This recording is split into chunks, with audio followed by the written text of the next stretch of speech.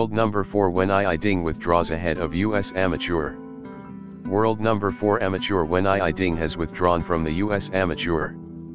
Ding, a rising sophomore at Arizona State, was originally slated to play the 2 rounds of stroke play qualifying alongside fellow Sun Devil Preston Summer Hayes and Virginia's Ben James, but he has since been removed from the tee sheet. The USGA said that Ding's withdrawal was due to injury, but it could not disclose specifics. Ding has played sparingly this summer, though he did win the Southern Amateur before tying for 67th at the Western Amateur. He was coming off a debut spring semester in which he posted 5 top 6 finishes, including a win at the Amur Ari Invitational in February. Ding also is ranked number 1 in the Global Amateur Pathway ranking, a new ranking that will reward the top non-collegiate amateur each year with a DP World Tour card. Ding's inclusion in that ranking, of course, has created speculation about his future plans.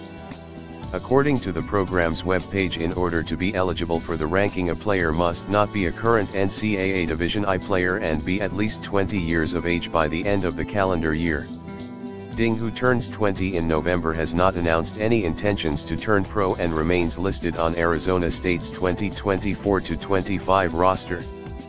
The inaugural ranking period ends October 13th, with the top player receiving DP World Tour status for the 2025 season, and Ding leads former Arkansas player Jacob Skov Olesen by nearly 1.4 average points, about the gap between Olesen and number 6 Nathan Petronzio, a Texas grad.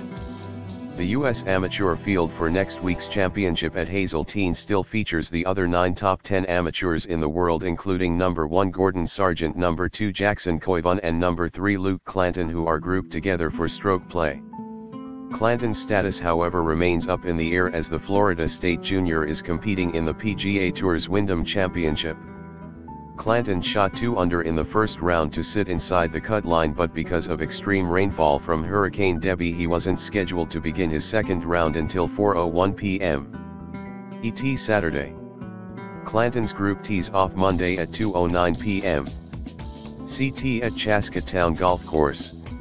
An inquiry sent Friday to Clanton's agent about Clanton's plans should Clanton make the cut and the Wyndham push into Monday have not been returned.